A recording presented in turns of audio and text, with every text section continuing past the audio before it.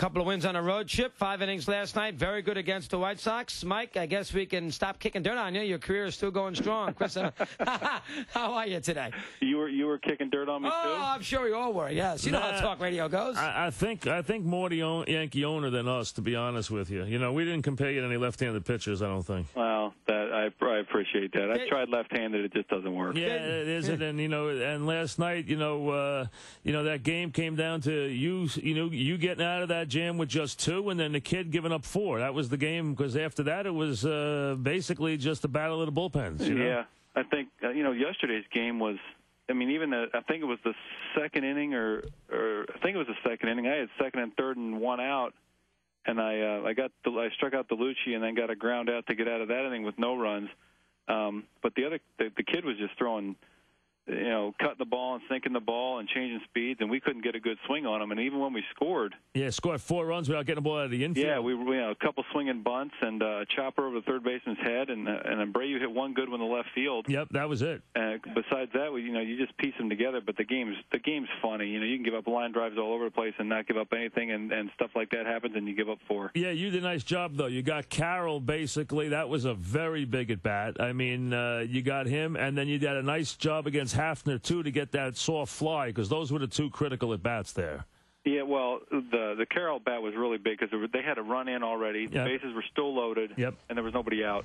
And he had really, the first 2 at bats, he had really stretched me out. I think I threw probably 15, 17 pitches in his first 2 at bats against him. So I got him, in on his hand. He fisted one to first base for a soft out, and then Hafner was just not. I don't think he's seeing the ball that well, or he's just in a funk, or whatever it is, but.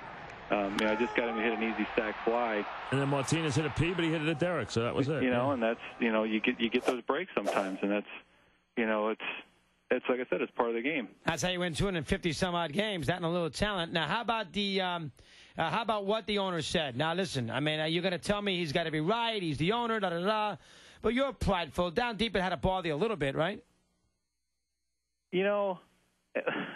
Actually, if he wants to say it, he can say it. I was at the time.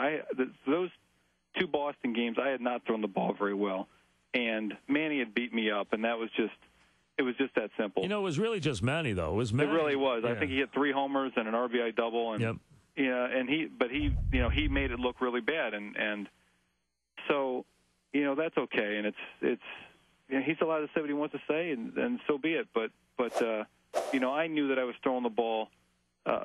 I was throwing the ball decent, and 3 innings doesn't make a season.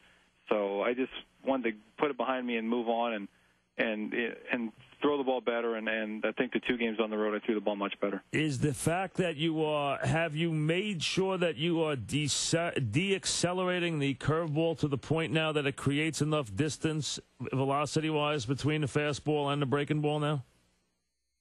Well, I think the slow curve has been effective.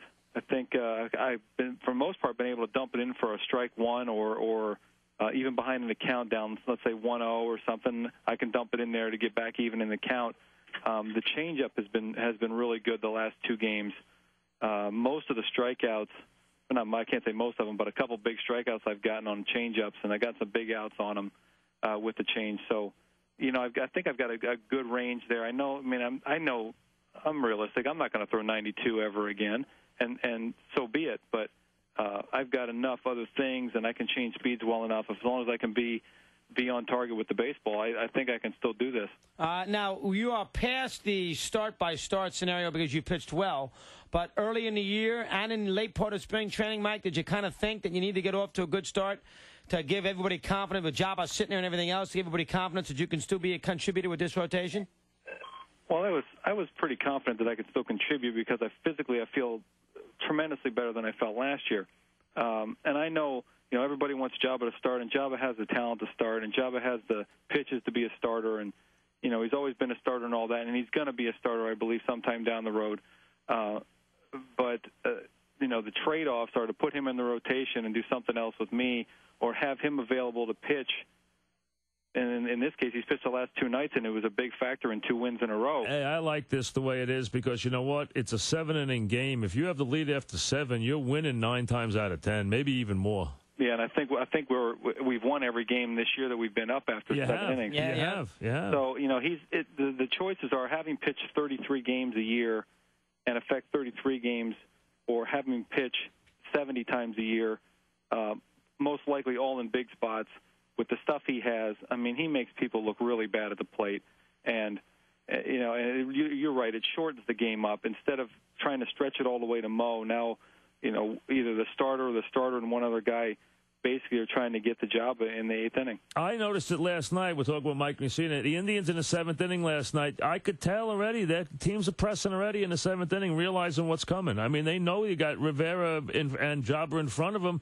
They got to score in the 7th inning or they're in big trouble. It really changes how the game is played when you're trying to get the starter out of there. You're trying to wear the starter down, but at the same time, you know that, well, if we don't get him out of there soon enough, those other two guys are going to come in rather quickly here. So, you're turning a 9-inning game into a much shorter game, and when those two guys get in the ball game, when Mo and Jabba are getting in ball games, we really like our chances.